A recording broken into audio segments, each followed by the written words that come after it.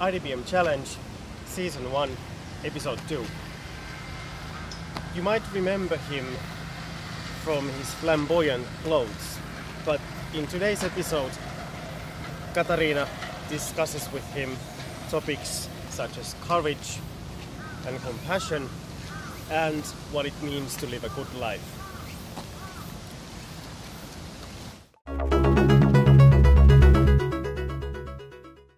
Firstly, thank you so much that I can come around to your studio and I'm warmly welcomed here. I'm really happy about it. It's great to have you here.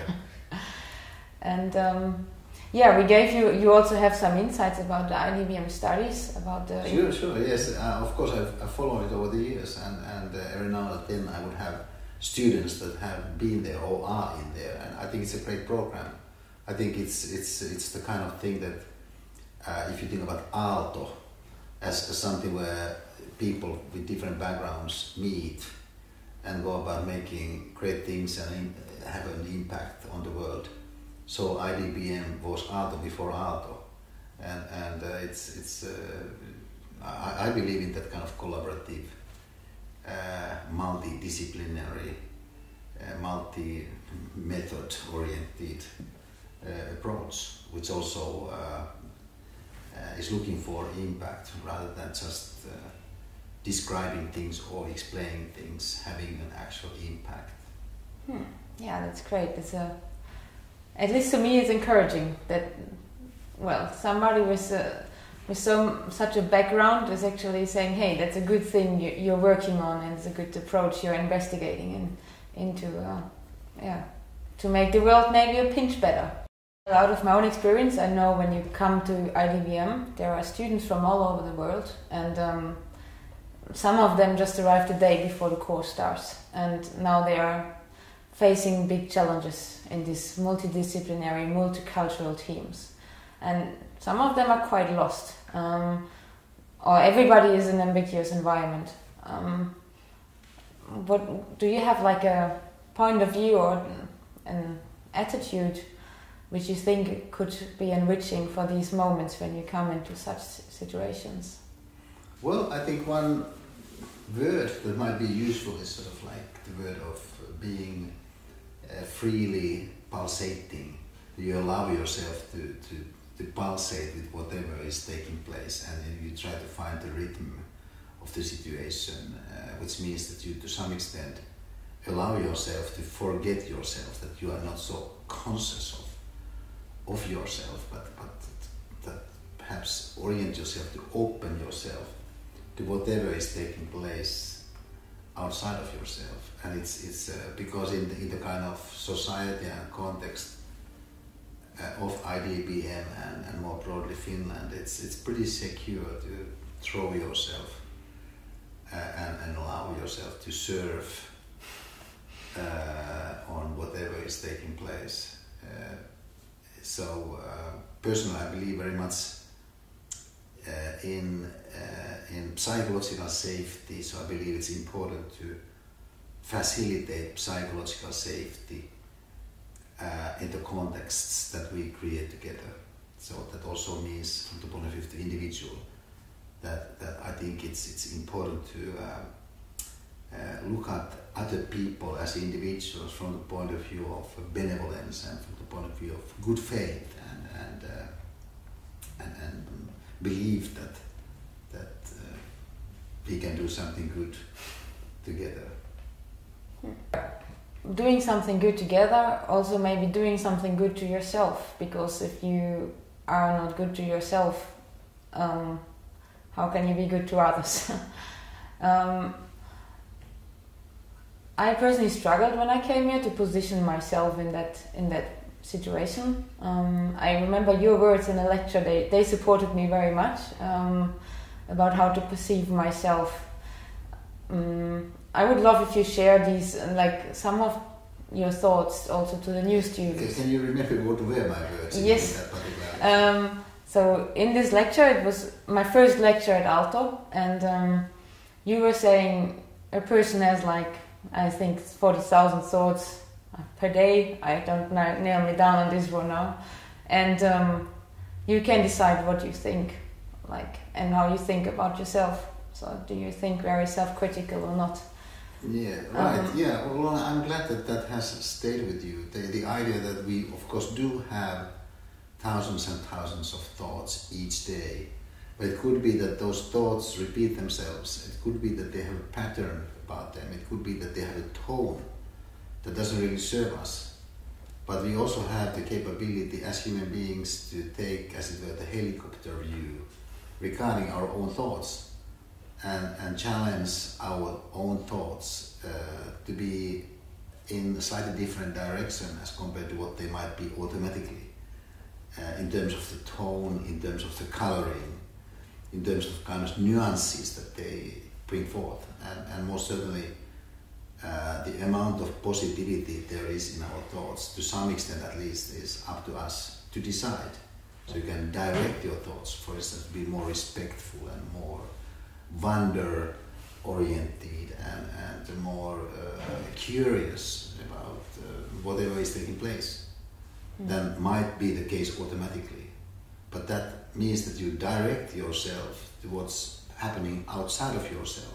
So getting as they're too much stuck with oneself, I think is not serving us. But it might easily happen, particularly to people that feel that they are artistic, creative, they have something to say. So it can be people want to, as they announce themselves very strongly in new contexts. I believe that's not working the best way to the best of even the individual in contexts such as IDBM. I think it's very, very important to orient yourself to others and listen to others and also encourage others to be more what they could be at their best.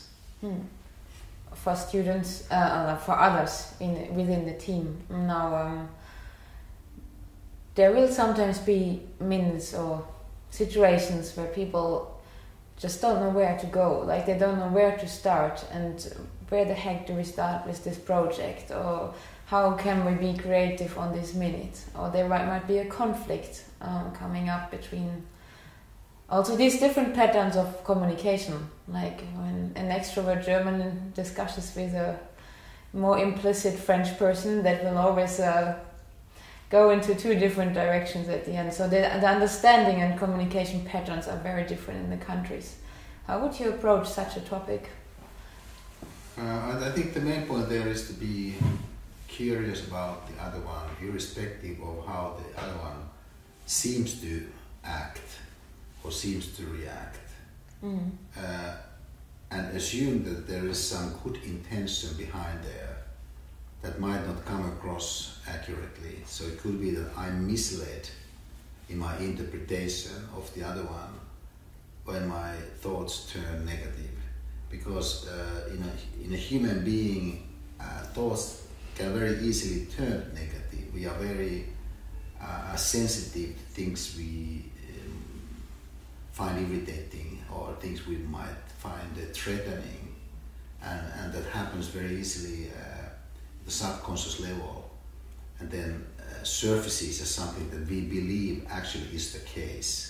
And then we rationalize our own reaction basis of the surface, as opposed to the depth element within ourselves, the emotion that drove us to that kind of irritated conclusion of the other person or his style. In general, I think it relates to style. So it's important, I think, to penetrate to the other person's style, towards the inner beauty that there is, and in that effort, I think it's useful if you manage to believe yourself that there is that beauty in the person, and you sort of try to search for it, try to encourage it to come out. It's almost a humble approach, but also a very explorative approach. That's right. That's very well put. Yes, humble and exploratory at the same time. I think that's also it's sort of opposite to Trump approach. So believing that the life's miracle primarily is outside of you. That's the point.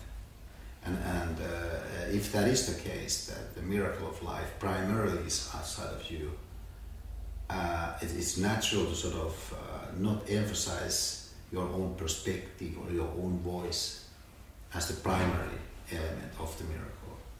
Do you have something which you think is important to share with these students coming here and being also from Finland? Like, many come from Finland, they might have even the responsibility to integrate the ones who are coming in. They might not, that's their own choice. But do you have one or two aspects? Given the fact that an IDBM student is in Finland, I think the best idea is to make the best of the fact that you are in Finland in that program. It's if you were in Oxford, if you were in Shanghai, you know, it would be different an experience. UCLA in Los Angeles is where I went to. But the point is, if you are in Finland, there are things that you actually don't quite that easily would get access to, because Finland is such a small society. It's fairly compact, but that means that the scale of things, I think, is human. And it's the scale of things that is human in the context of a university that actually is emerging as we speak. It's not a ready-made university.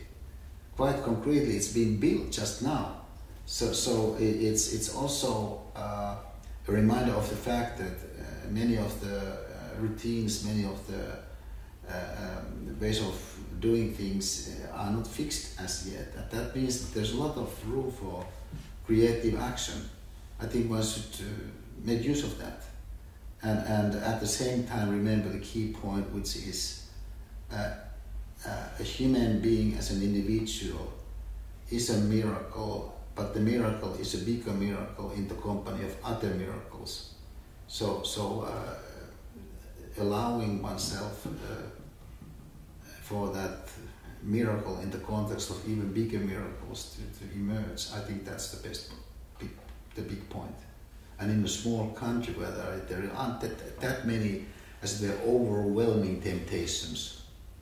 So you study in California and you see those Ferraris around all the time. You're naturally tempted to making money, for instance. It wouldn't be such a big temptation in Finland, where you don't see Ferraris. So it's any context has its pluses and minuses, but I think it's absolutely the case that studying IDBM in Aalto University has tremendous pluses.